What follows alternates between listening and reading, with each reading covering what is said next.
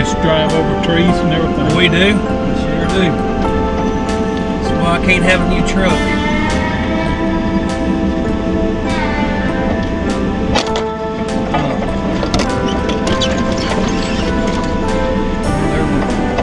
Scratches.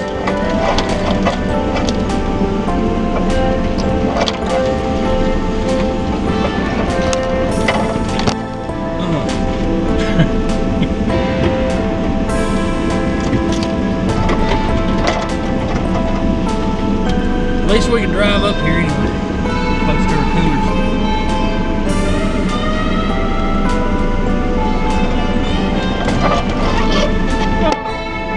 That almost got it. Oh, there goes my mirror.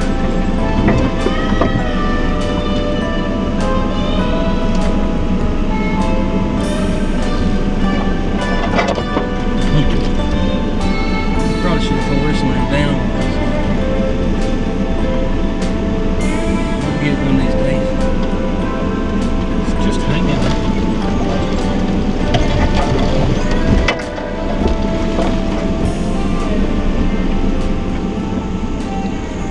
Jeff's got his Racer 2. I guess got your first signal this morning, ain't you? Yeah, it's other than a piece of camp lead, I think it's a button. It's been flattened. I may have used it for a poker chip. Yeah, right there's the shank. It's got that crud on it that comes out of this heel. I'm not. Huh. Can you make anything out of it? No. I can't.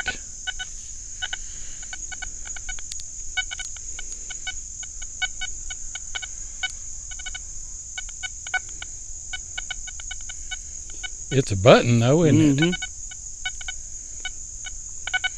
But it's not an eagle button. It doesn't look like an eagle button.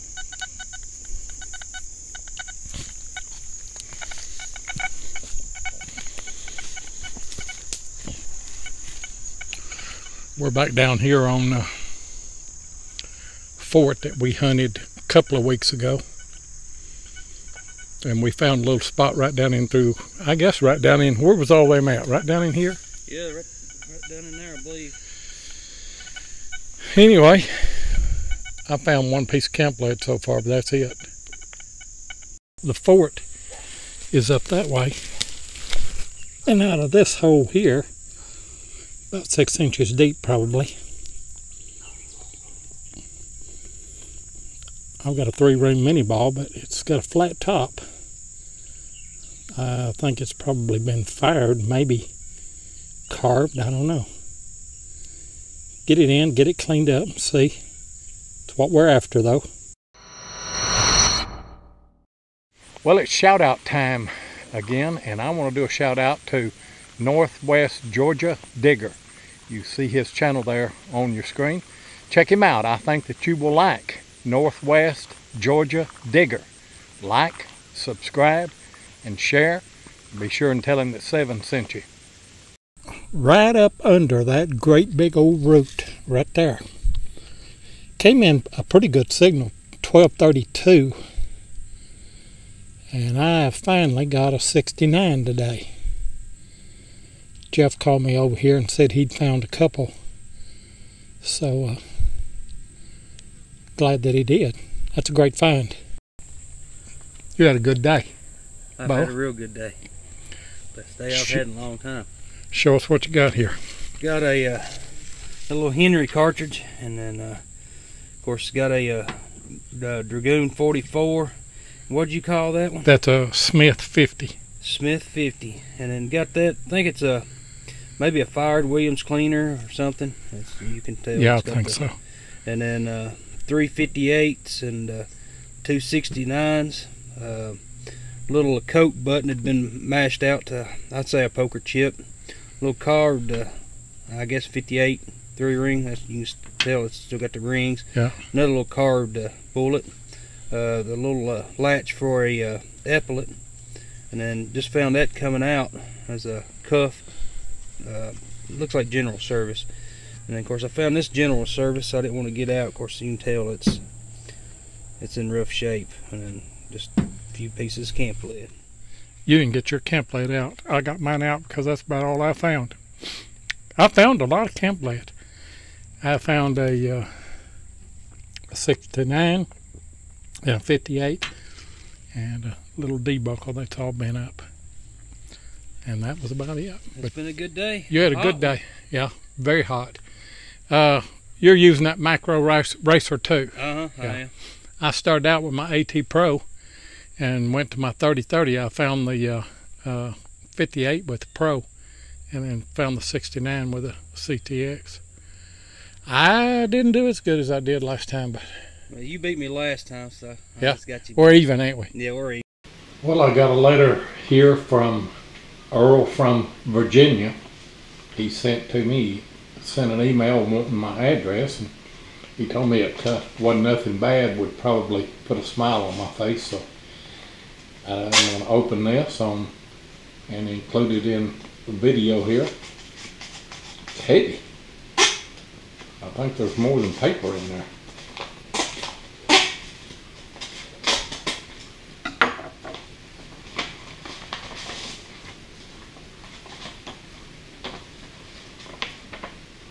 Oh, more stuff inside.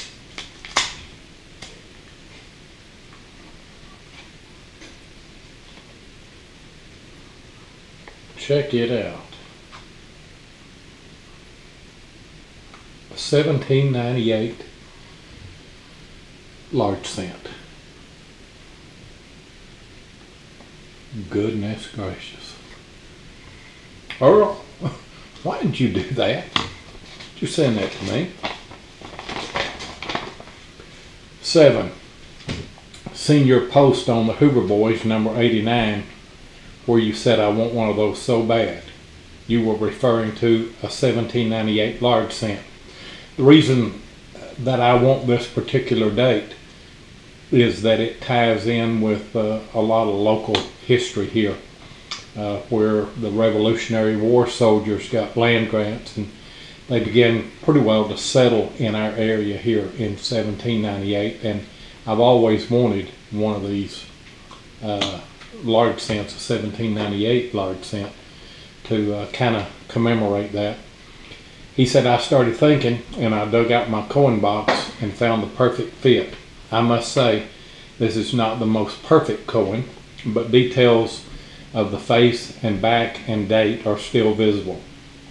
The information at the bottom of the print explains the location and the significance of this coin.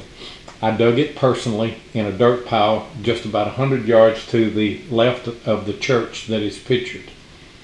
It is now a retirement community and lost forever. From me to you, this relic is now in your care and protection. God bless. Happy hunting.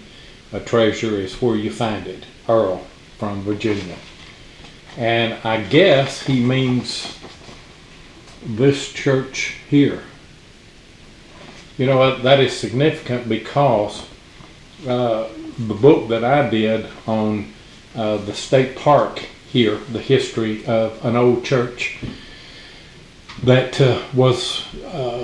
had a lot of the first settlers that came here in 1798. I tell you what, Earl, you shouldn't have done this, but I will always treasure this as much as I do our friendship. And I told you that I would include the opening of this on the video, and I'm going to do that on this video here. Man, I appreciate that. That is something else, but you're quite a guy.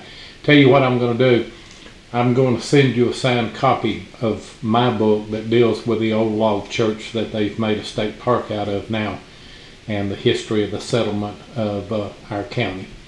So thanks, buddy. Happy hunting.